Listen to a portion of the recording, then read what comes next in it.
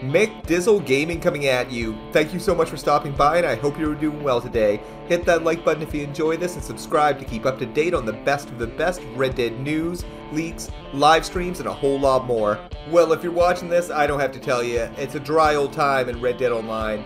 Although there has been updates to the Steam database for both Red Dead 2 and Red Dead Online, as well as a build ID well in the 8s for a version of Red Dead Online where our current one is in the 7s, there's no update in the immediate site that we know about. In today's video, we're going to talk about some recent changes to GTA Online and how this is really bad news for Red Dead Online and possibly the future of Red Dead Online. With the recent Rockstar debacles of Save Red Dead Online, the poorly received but financially successful definitive edition of the trilogy, as well as the next generation release of GTA 5, just when you think Rockstar has hit rock bottom, they grab a shovel and dig a little bit more.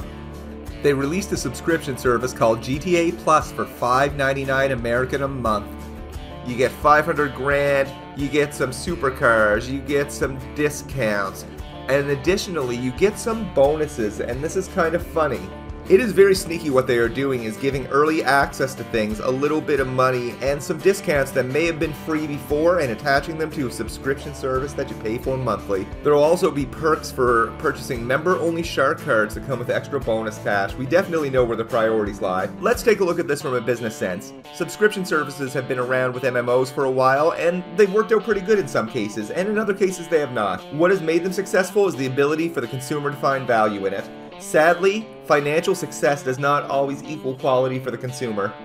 From a business standpoint, they're currently releasing a product for $5.99 a month that 100% of their players currently don't have, so that could be a significant amount of revenue, even if a really small percentage of GTA Online players purchase this. If we shift this methodology to Red Dead Online where we have not had content in so long, and if subscription services were part of the methodology we were using within the organization and my goal was to make money from Red Dead Online, I would do something similar with Red Dead Online, and I'll tell you why. With Red Dead Redemption 2 selling 43 million copies so far and still selling 1 to 2 million per quarter, within those 43 million copies sold, there has been millions of people that have played Red Dead Online. And as a greedy company, there's a lot of money on the table for them. An example could be if Rockstar released a new piece of content tomorrow, let's say it's a new role, let's say they charge 25 gold for this. A certain percentage of players would have to buy gold in order to buy this right away, and a fairly large percentage of players, I would think, would actually have enough gold and they wouldn't spend any money on it. Now, imagine a couple scenarios with a subscription-based model. Scenario number 1. This new role is coming out. It's going to cost 25 gold, but for the Red Dead Plus subscribers, for that $6 a month extra or whatever, they would get it 2 weeks early. Or alternatively, you need that subscription to access that specific type of content.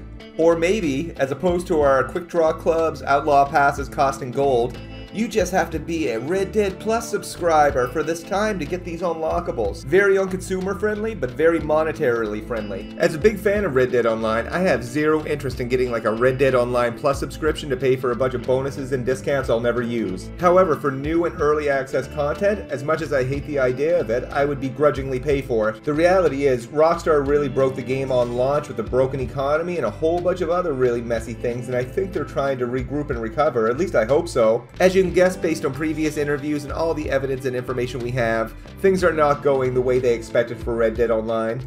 But in true current state Rockstar fashion, expect them to grab your money and give you something pretty lackluster. What about you? Would you pay for a subscription service in Red Dead Online? Is it an absolutely not, or would it depend on what it actually entailed? Overall, it seems like bad news for GTA Online, and it seems like it could be bad news for Red Dead Online if this happens in the future. Do you think we'll see something like this in our next update? Let me know. If you made it this far, thank you so much for watching. Well, that's about all the time we have for today. If you enjoyed this video, make sure to like it. And if you're new here, welcome and subscribe to keep up to date with all the Red Dead news. Thanks so much for watching, and we'll see you in the next video or live stream.